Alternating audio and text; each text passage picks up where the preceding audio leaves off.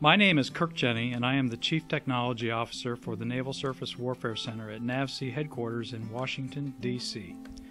My primary roles are to facilitate an innovative environment and oversee the Science and Technology, or S&T portfolio, within NSWC, which provides technical solutions for the Navy's ships and weapons systems. Day to day, I collaborate with other Chief Technology Officers within NSWC, as well as our sister warfare center, the Naval Undersea Warfare Center. I also work with scientists and engineers at the Office of Naval Research, the Naval Air Systems Command, the Space and Naval Warfare Systems Command, and the Naval Research Laboratory.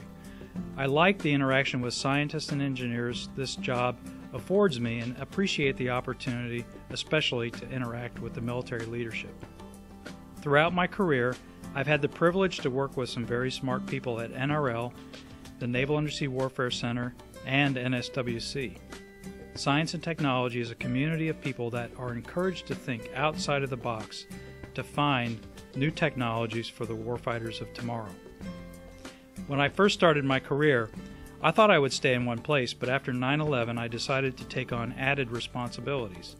I learned that anyone can gain by getting more experience and satisfaction by taking on challenging work and getting out to do something different. NAVSEA offers different opportunities and locations to challenge you throughout your career. I've had the privilege of working with brilliant people, and I look forward to continue my work with future scientists of NAVSEA.